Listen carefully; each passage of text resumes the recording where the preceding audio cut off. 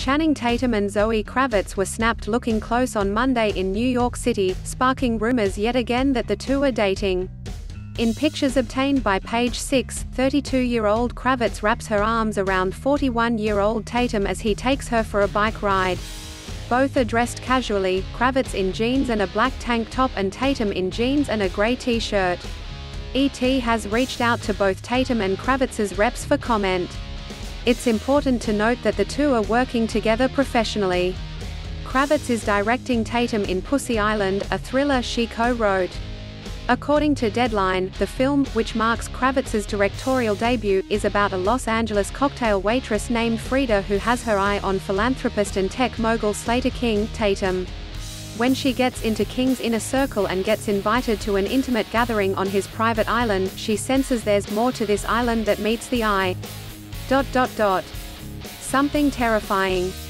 This isn't the first time Kravitz and Tatum have sparked dating rumors, but E! News reported in January that the two weren't dating after she filed for divorce from her ex, Karl Glusman.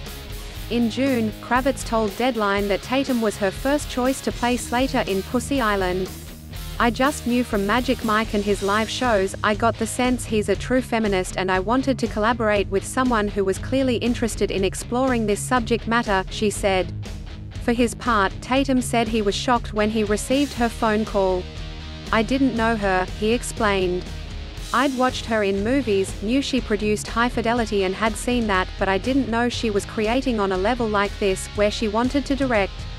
This came out of nowhere and the subject matter made me say, wait, why are you thinking about me for this? No one gives me a chance to play a role like this, everybody throws me down a different alley and expects me to do a certain thing. It was scary and liberating, just to be able to have a free conversation, where I was allowed to mess up, and say the wrong things." The two also hilariously shared that Kravitz ended up convincing Tatum to stop wearing Crocs.